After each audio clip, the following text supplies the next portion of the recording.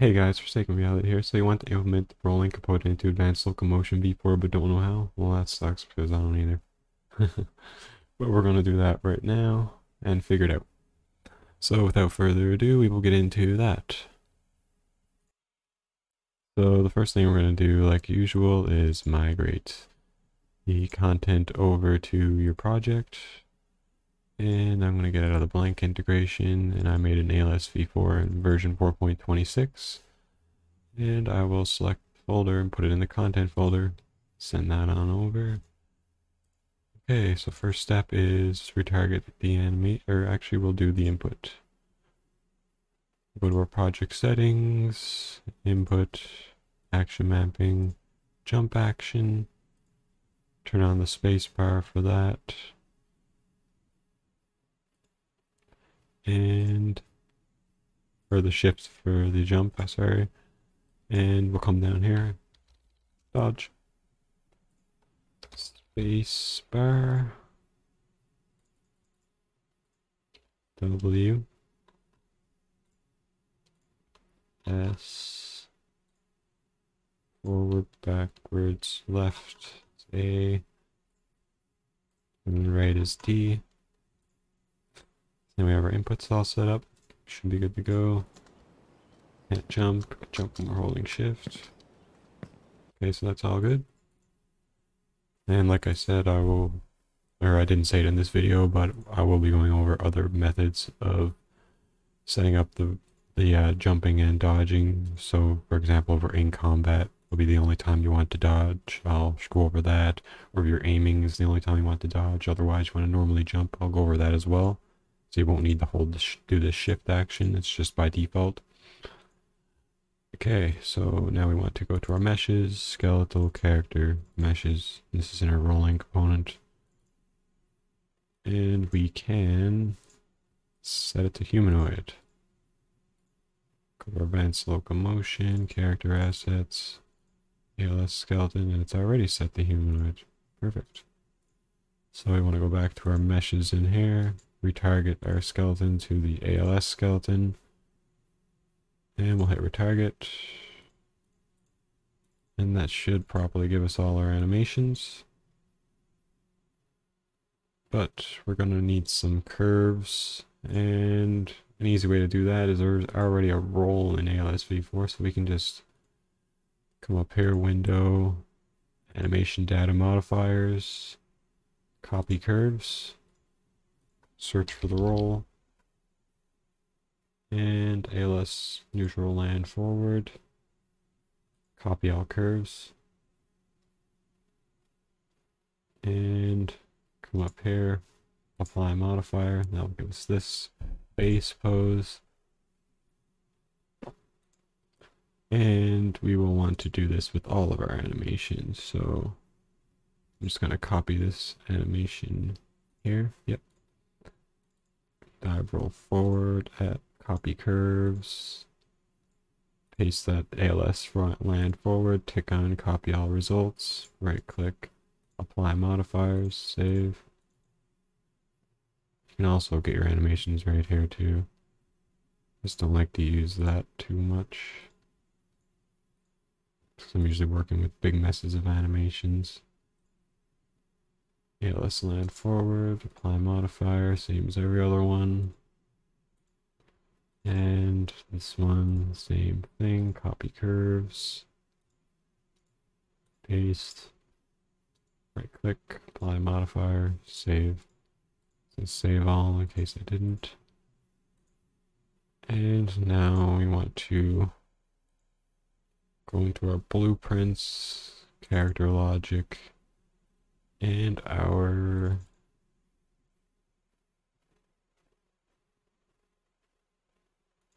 just going to go into the base character.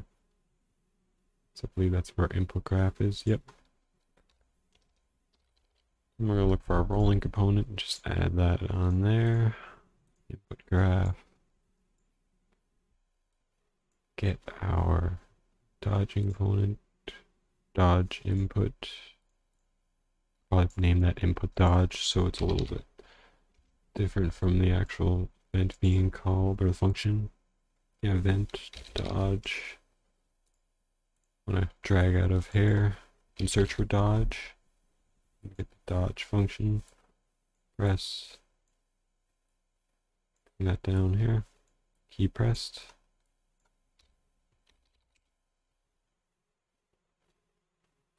And there we have our dodge input all set up in here. And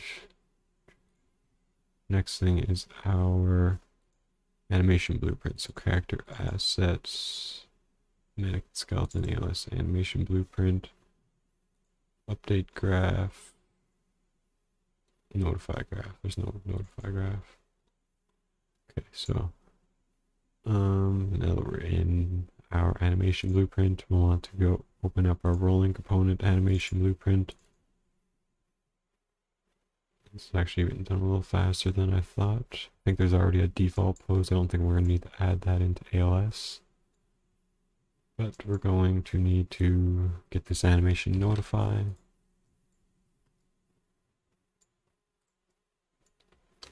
Just going to paste that in here. Right click, get character.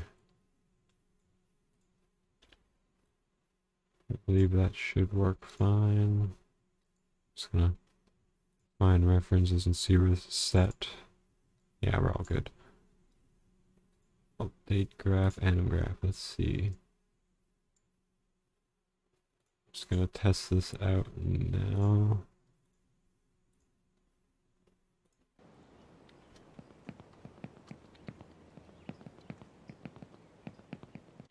Got a feeling.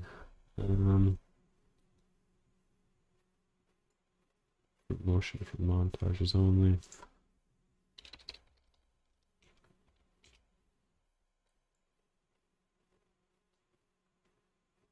Let's have a look at where this.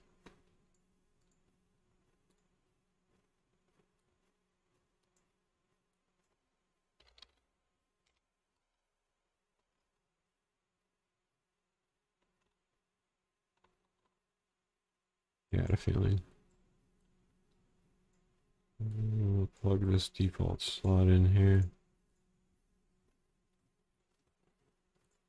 I believe we actually might need to do something a little different than that.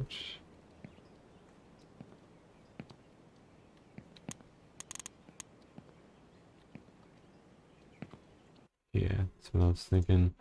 Okay, so go to our third person anim blueprint, get our layer blimper bone here because it has a few things set up in here that I don't want to reset up for the clavicle.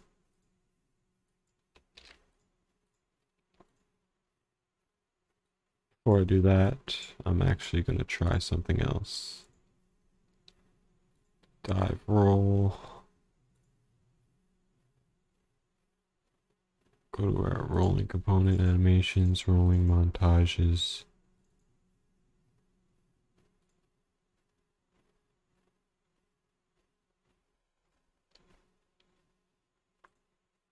Test this out quickly.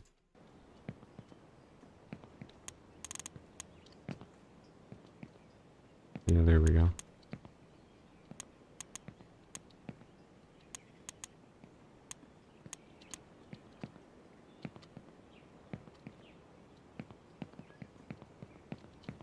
Yeah, that's what we need to do. So instead of putting this default slot in, we'll use the ALS's curve system and blending system. And you'll want to set it to base pose, base layer. That's why we don't need to add the default slot in, because the base layer is already set up in there. We're setting them up similar to the roll animation that's in ALS before.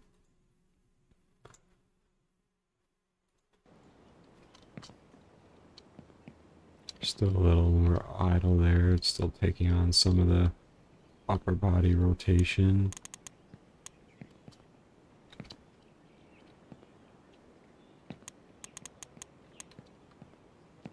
Seems to follow things properly with these. Obviously it's going to be a little clunky when you're going flip with a barrel and things like that, but for the most part things stay good. Try another something else here.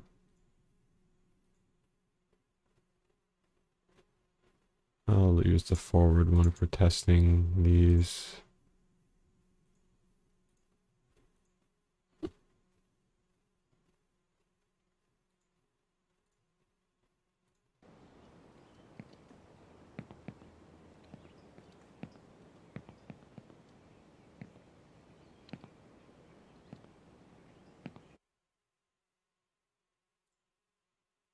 And we don't need that. Didn't do anything like I thought it was. I'm just going to pause and do a little bit of testing. Okay, so I just figured out what we're going to do. First thing we want to do is go back into our montages and quickly just set these back to default.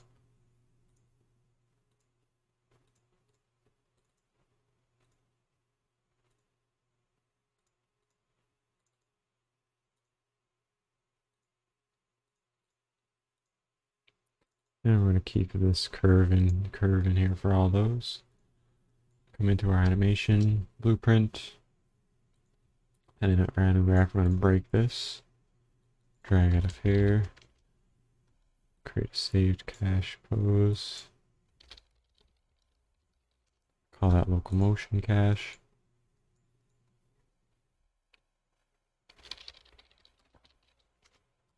Get our local motion cache. Get our default slot. We just set our animations back to. Go to our third person animation blueprint from our rolling component. And our anim graph over here. We can just copy both all this, Control C.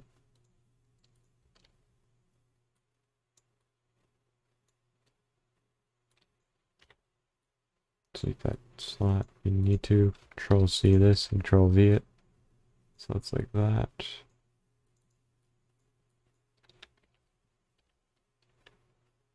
And there we have it.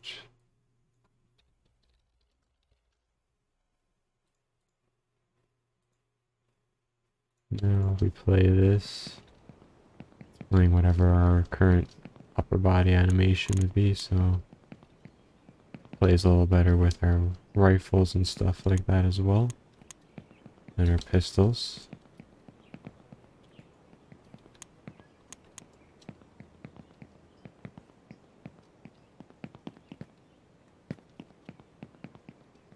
So there we go. A little faster than I thought it was going to be, but that's it. That's going to be everything for this one. If you found this video helpful, don't forget to like and subscribe. And if you have any comments, suggestions, or questions, leave those in the comment section below or join my community Discord using the link in the description. Thanks, and I'll see you all in the next one.